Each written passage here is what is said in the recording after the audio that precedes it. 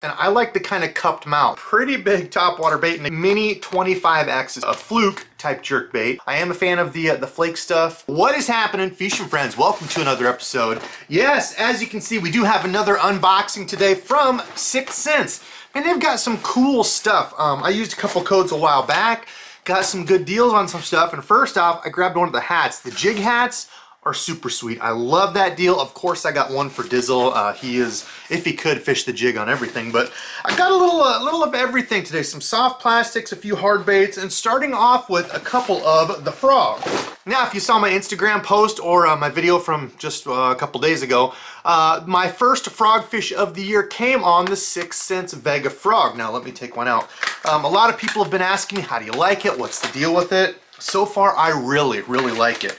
Now the 6th Sense Vega Frog, let's see, what color is this? Baby bluegill. The 6th Sense Vega Frog has kind of a longer body, so if you look at that, almost 3 inches, you know, more of a longer, slender body. It's got super sharp hooks on it, and I like the kind of cupped mouth. So it's not really, I wouldn't necessarily call it a popping frog, because you can still kind of chug it, so, you know, move it kind of like this, just like a regular frog.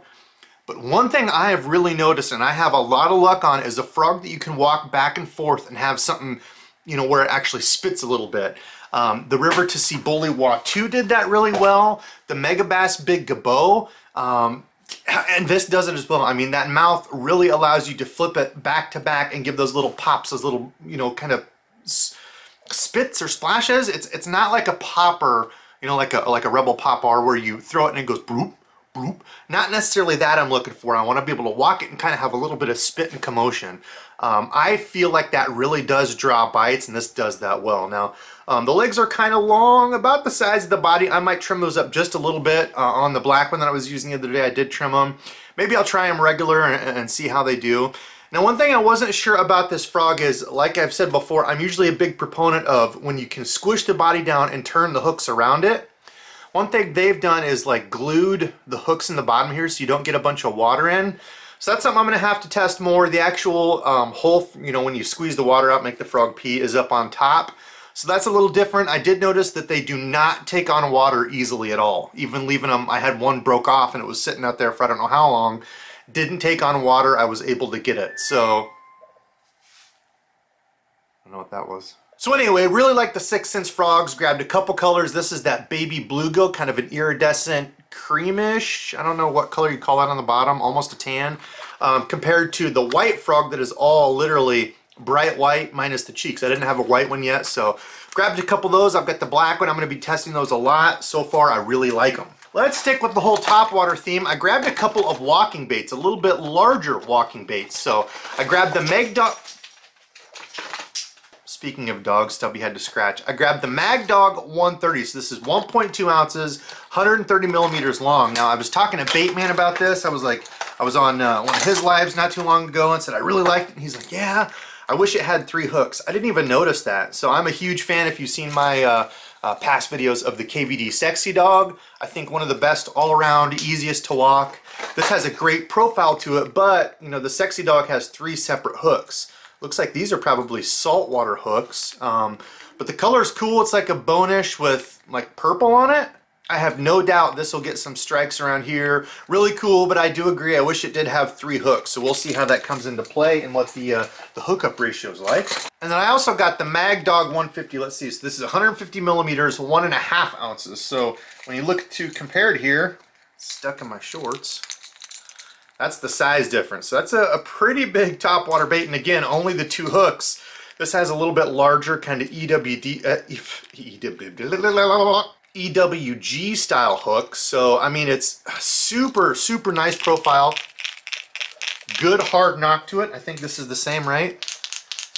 Yep, good hard knock in them. I'm excited to throw it. I used the Catwalk, I think it's called, last year in like a bone color and caught some fish on it. They look great, and that's in the 4K shad, one of my favorite colors that 6th Sense does.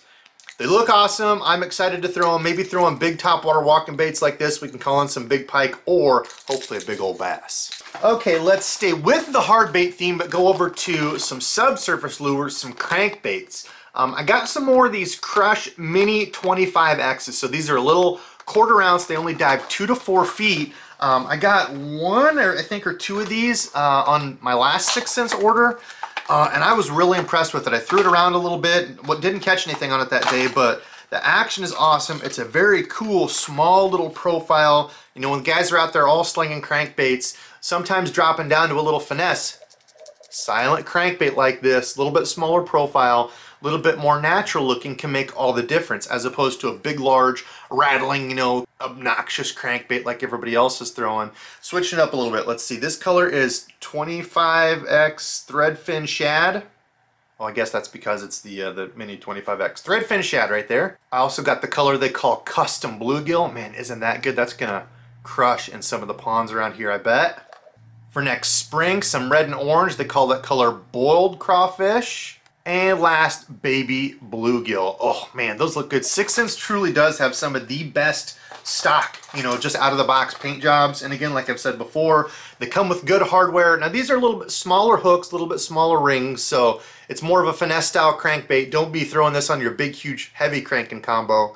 You know, a little bit lighter rod, smaller line, and you'll be fine with this. But they come with good hardware. You don't have to worry about changing out like some of the cheap stuff out there.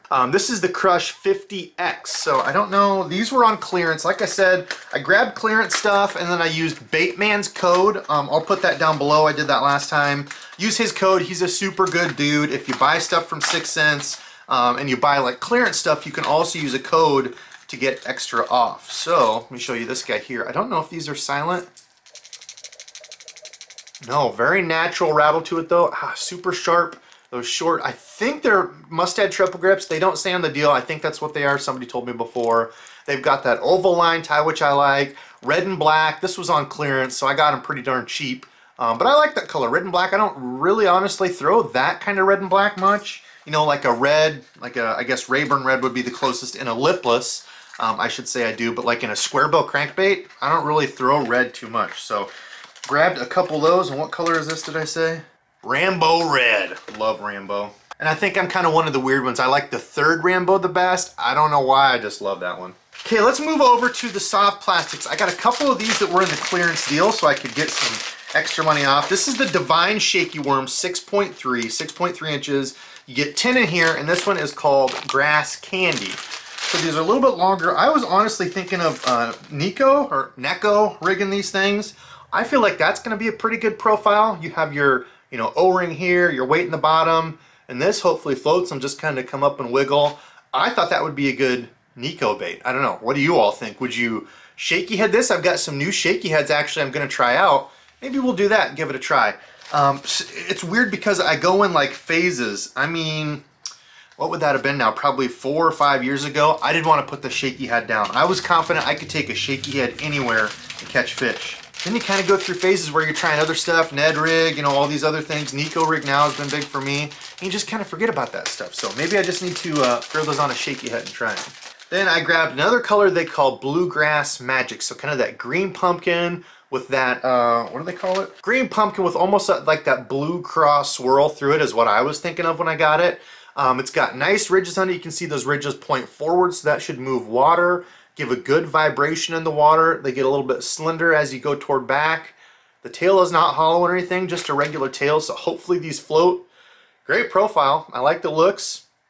6 Cents has some pretty sweet soft plastics. Okay, the next soft plastic, I grabbed some of their flush jerkbaits, so essentially like a fluke type jerkbait.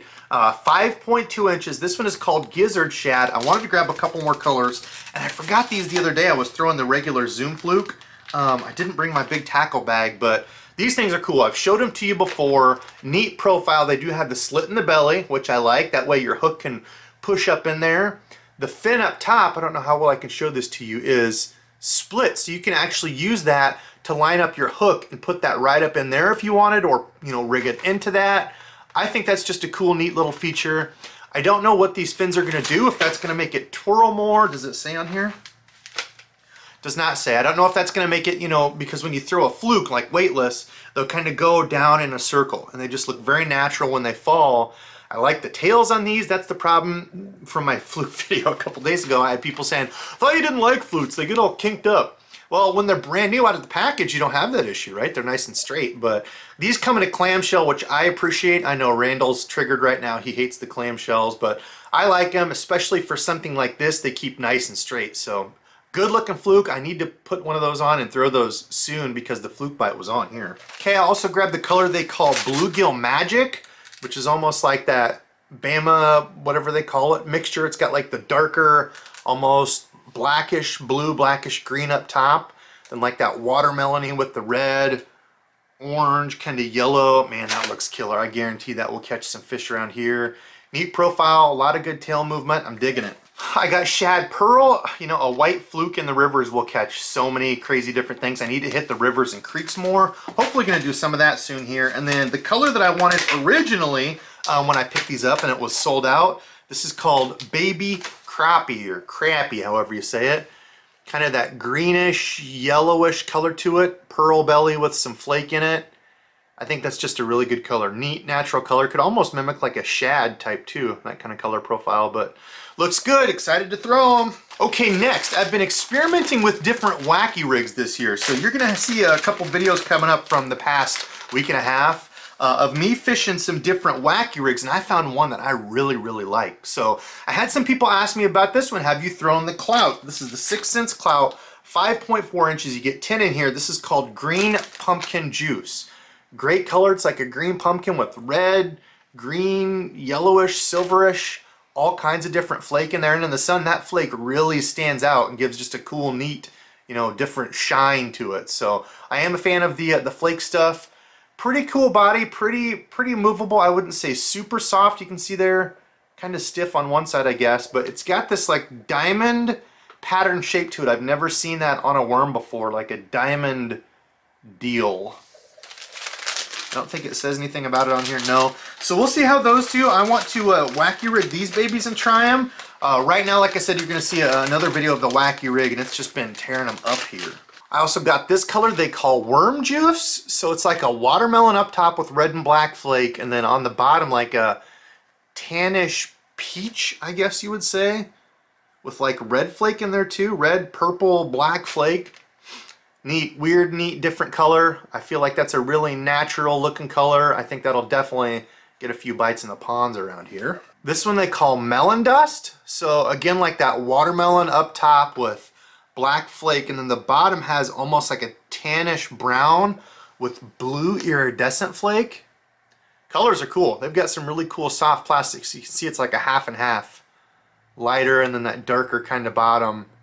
Just a little bit. Really neat. I like that one. And last, you all know I am a fan of purple. This one they call Cinnamon Craves. So it's like black with purple flake, and then like a, almost like a tannish purple colored soft plastic. Just weird. A weird color. Like it looks different in the light as opposed to like the dark. I don't know. Cool. We'll see how that does. Oh, and I had one more in there. Sorry. Dark Water Bug. Yeah, like I've said, I like the black and purple. This is your black and purple. Black up top with purple and blue flake on bottom. Almost like a June bug slash black and purple. Oh yeah, dirty water. No doubt that'll get a few bites. Okay, a while back, I think I only grabbed one of the stroker craws, so I re-upped on those. I've had a chance to use them. I like them. I like them a lot. It is like a beaver bait where somebody glued on like a curly tail, like a double tail grub on the back of it. So it's this cool cross shape, these nice little flappy, like I said, grub looking things down there. It's just a cool, neat profile. This is Nirvana. Love that color, like black and blue up top, and then your green pumpkin on bottom. Really neat color. Had to get that in the stroker craw. I really like that. I want to throw it more. I had like kind of a weird color. I threw it one day and ended up switching because I only had larger hooks. I want to say this is like a 3/0 hook on here, because I think I had like a 4 or 5/0 and it was just way too big. It wasn't working. It was just kept tearing it. So I think 3/0 is what you go with on these. Let's see. I grabbed an Okeechobee craw. This color does well around here. Why? I don't know, because it's like your dark green pumpkin on top. You flip it around and it's like this obnoxious glittery blue. Doesn't look natural at all. Now the craws we have around here do get like this greenish blue color. So I'm hoping that's what it's mimicking. Sometimes I think if you just, you know, are flipping and pitching wood, and really whatever it is, sometimes I don't think the color really matters that much. They're just seeing something with a good action come by and instinctually they just, you know, and grab it. So I think that's part of it. You know, other time dragging a jig and stuff, I know they do see it. So I don't know, for whatever reason, that color does well around here, that green pumpkin, bluish Okeechobee craw. Grab one of those. I grabbed a color called Gill Dust. Now, I was using one of the, gosh, and I forget what they are now. It was a Big Bites bait something, and I can't remember what the name of it was, but my guy Brando turned me on to those, and this is a very similar color. It's like this brownish green pumpkin with copper and purple flake in it. So pretty much the exact same colorway, a little bit different body style. It's got, like I said, those kind of grubbish, flappy deals down there, as opposed to the Big Bite baits had like large claws that kind of flapped, where this is gonna flutter and kind of twitter more, a little bit closer, tighter action, not as like flappy, wavy. And last, I picked up a color that I honestly don't throw enough, like peanut butter and jelly. This one they call ox blood, but it's like this brownish with red flake up top. You can see there. Flip it over and it's like this dark purple, weird color, a color that I honestly don't throw much, like a peanut butter jelly. So I grabbed those. Color looks darn cool. All right, fishing friends, please do me a favor and comment below. Let me know what you're the most excited to see. You want to see some more wacky rig stuff? How about the big old topwater walking baits? Really intrigued by these. What do you think of the flush? Like it or not, you're definitely going to see more frogging.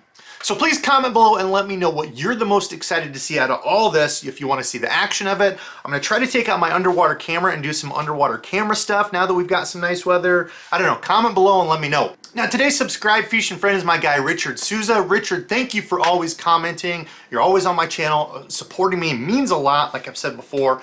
Can't do it without all of you. I appreciate everyone who continues to watch.